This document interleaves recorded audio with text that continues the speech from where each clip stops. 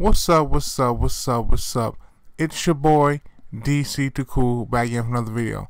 Today's topic is Injustice 2 DLC.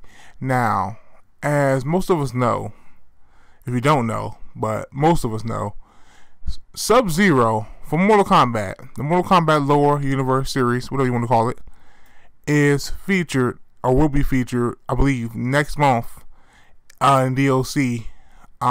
The second character to be dropped officially for Injustice 2 DLC in July.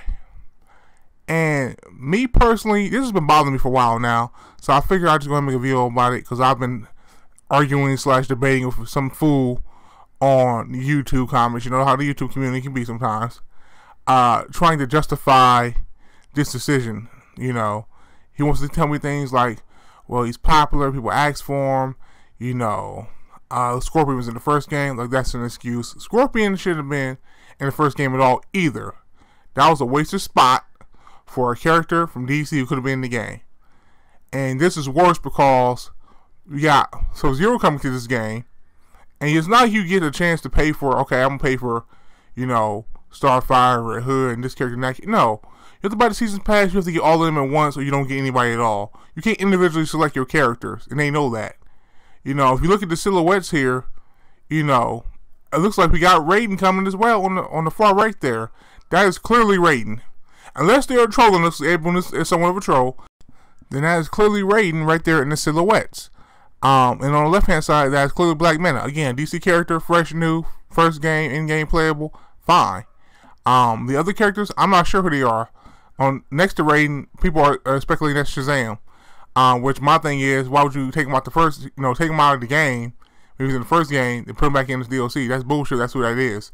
Spawn has also been thrown around as a character. I don't know. I'm not sure who the rest of these characters are.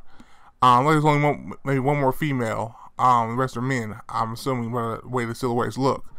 But how you want to give me Raiden, assuming this is actually who it is, and not have Static Shock in the game?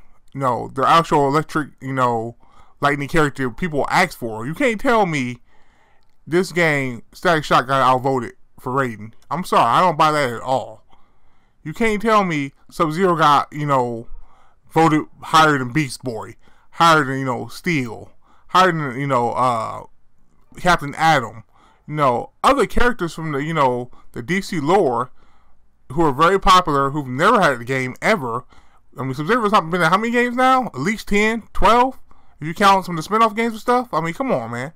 Why do I have to have Subzero in Injustice 2? Who asked for this character? I know I sure didn't. You know, it's just absolutely ridiculous that we have this character in the DC universe. Let's go ahead and take it further. Marco Neller. He's a designer and illustrator for the Justice game series for NetherRealm.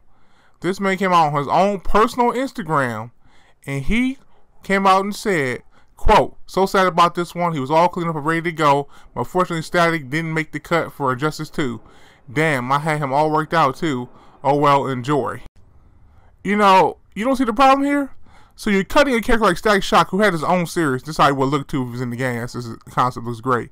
So you're cutting a character who would have been in the game, who's from DC Universe, who's popular, had his own TV series, was featured, you know, a couple years ago in Young Justice, and the Young Justice Season 3 is coming out.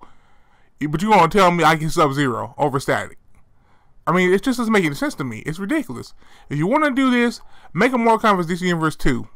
Make a good game, not a half-assed one like you did the last time. Do that instead of putting Mortal Kombat characters in the game. But that's it for me, man. That's my rant. Tell me what you guys think about this. Until next video, catch you guys later. Peace.